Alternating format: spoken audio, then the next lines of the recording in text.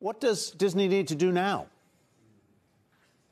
Well, what they don't need to do is deal with this anymore, which I'm sure is a relief for management and the board. This has been, I've been a bit surprised at how much time they've spent responding to this, because I didn't think that Peltz had much of a chance of gaining traction, and it doesn't appear that he did. But now they're back to running the business, and they still have the same problems they have had before, which are really industry problems. That direct-to-consumer streaming is just economically inferior to the old linear bundle model, which is going away, and they have to try to figure out how to manage through that. Did Peltz win even as he lost? No, I don't think so. I mean, Disney did some things that they would have done anyway. I mean, Iger was going to come back and cut costs no matter what activists were saying, and he did that. I don't think that what Peltz did changed the way they're thinking about the business. Do you think he had anything to do, though, with the rise recently in the stock price of, I think it's 58% since the lows last October and 30-some% so far this year? Do you attribute any of that to the possibility that Peltz was going to prevail here and hasten whatever transformation is going on? No, I don't think so. I've talked to a lot of investors. Nobody expected he was going to win.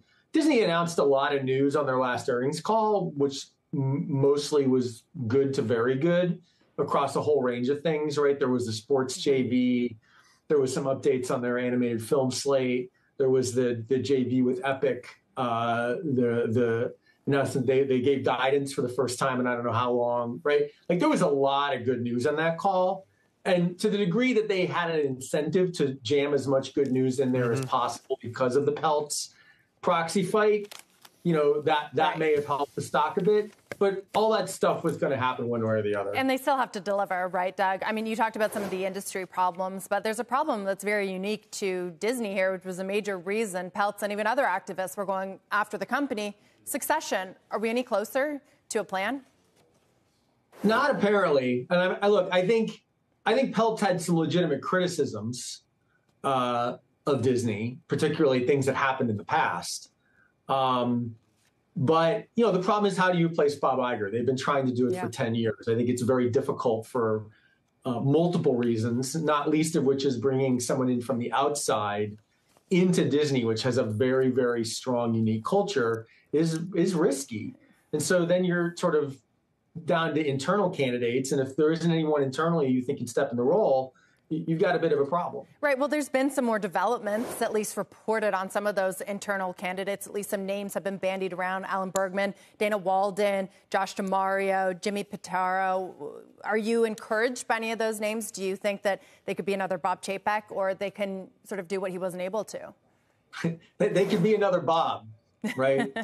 Well, it won't be a Bob, I guess.